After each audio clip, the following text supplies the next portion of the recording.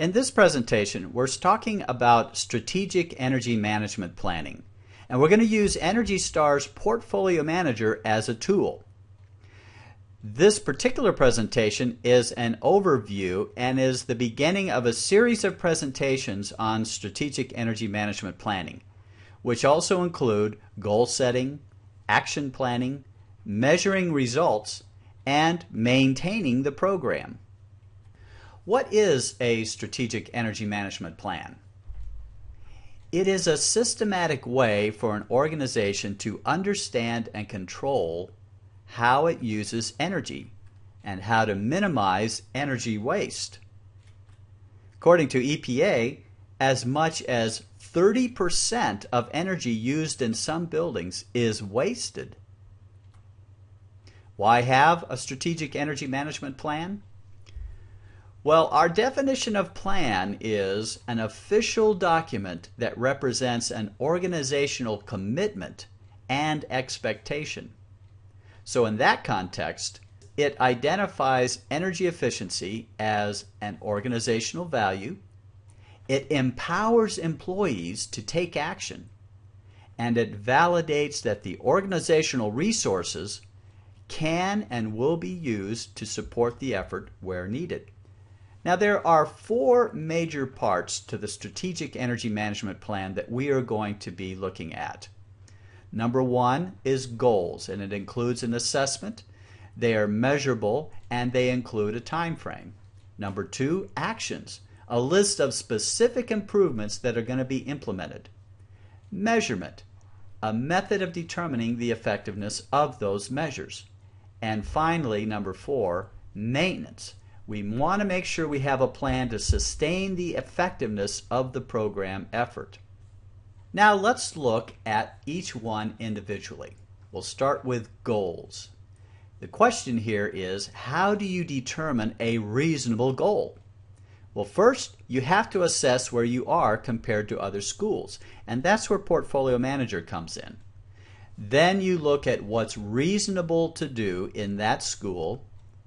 You determine how you will measure the improvement, and then you consider what resources are needed and what are available for the effort.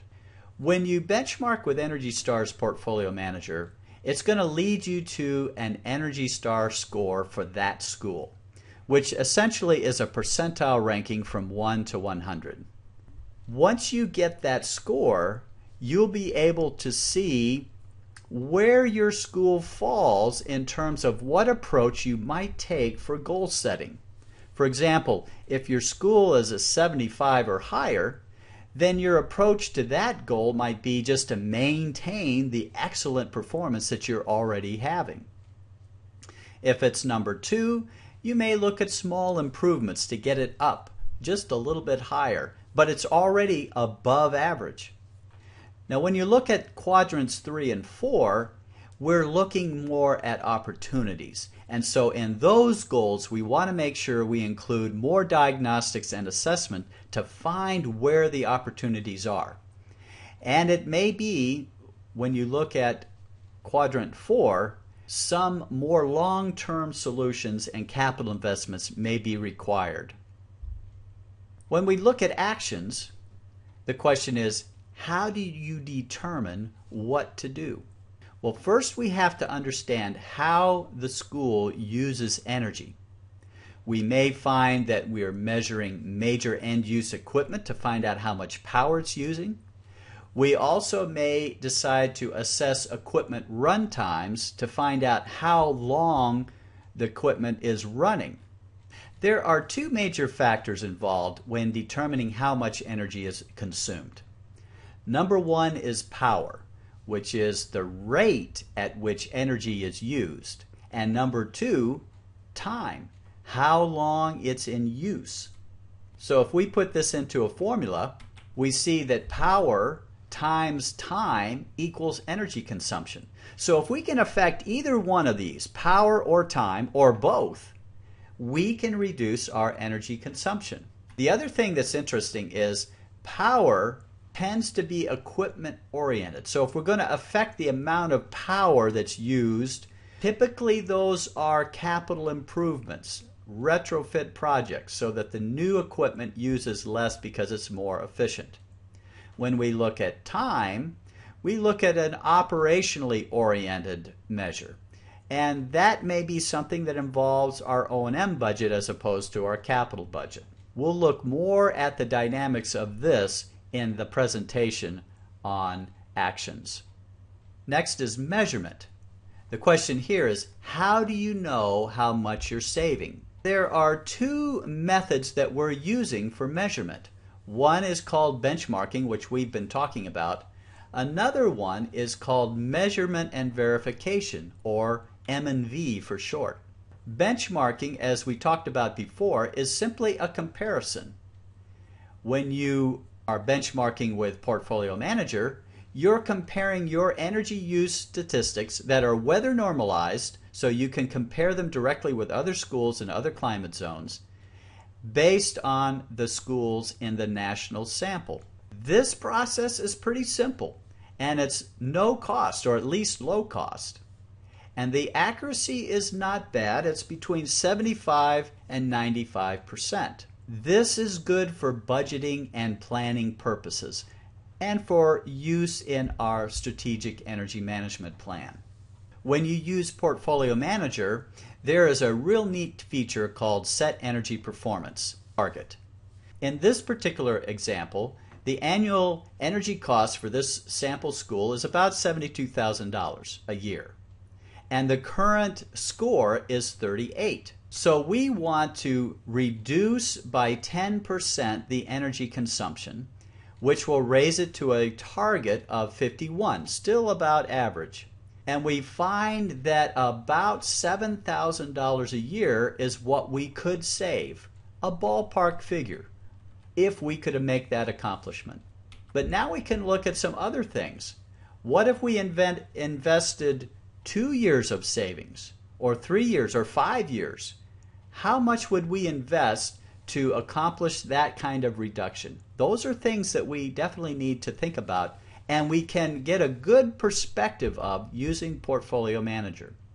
Now, M&V is a different kind of thing. It's a systematic approach using measuring devices and equipment and established industry formulas for calculating savings. It's fairly technical, and it's moderately expensive, but it's more precise than benchmarking.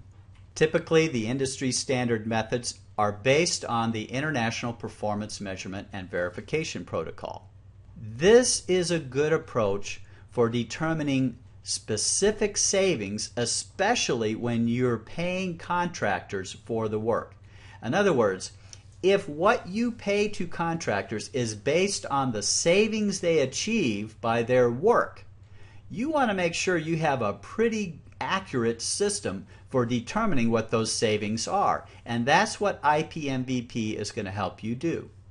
And finally, number 4, maintenance of the program. The question here is, how long will the savings last? Well, that leads to a couple other questions. What will you do with the cost savings that are achieved? What additional costs may be required to maintain the program? And what additional costs will there be for monitoring systems efficiencies? So let's take a look at each of these questions in more detail. Cost savings.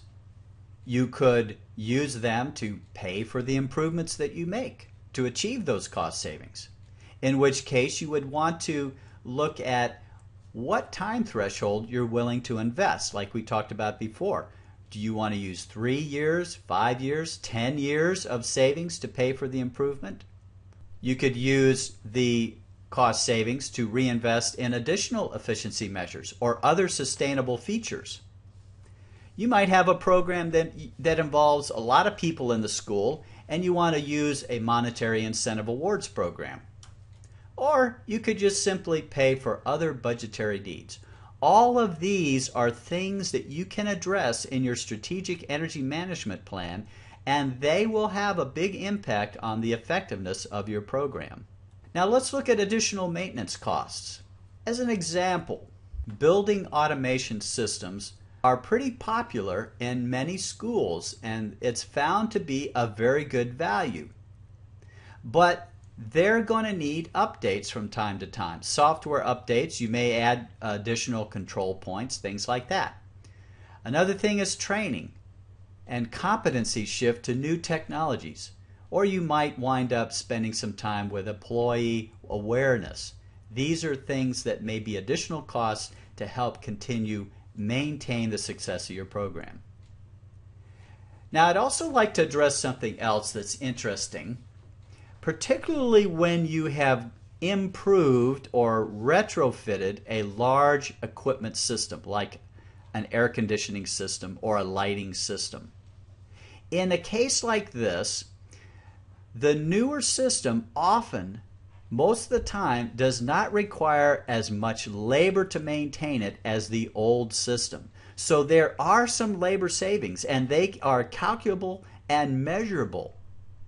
However, that does not mean that there's going to be a budgetary savings in the labor category. Because what usually happens is the labor that was devoted to maintain the old system is now free to work on other backlog maintenance and repair projects. It's like you just hired a new labor force to go work on these other projects that you were not able to do before. And again, it is a measurable savings. It is a legitimate value. It's just that you may not be able to subtract it from your budgetary requirements because you're going to do other things with those employees.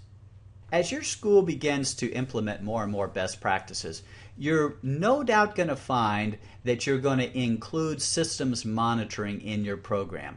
And this includes things like submetering, use of data loggers, and other software programs that take those inputs and give you a better picture of what's going on and can alert you to unusual energy use.